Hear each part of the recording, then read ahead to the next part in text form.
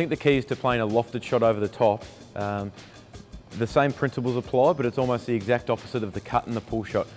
For them, you want your weight back so you can control. This one, you want your weight coming forward so everything's moving through the ball. I think that if you try and play it leaning back, you tend to hit the ball straight up in the air. Once again, you lose a lot of power because you're not getting your weight through the ball.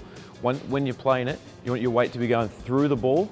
And at the end of the day, it's just a small extension of the forward defence, of the straight drive. So you're just trying to hit it a little bit earlier.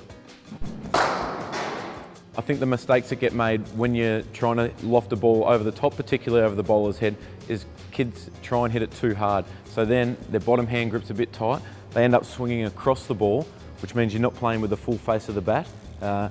You're trying to hit it over there, but without any real technique. So it's important that you keep your weight going forward, the full face of the bat, and just extend out.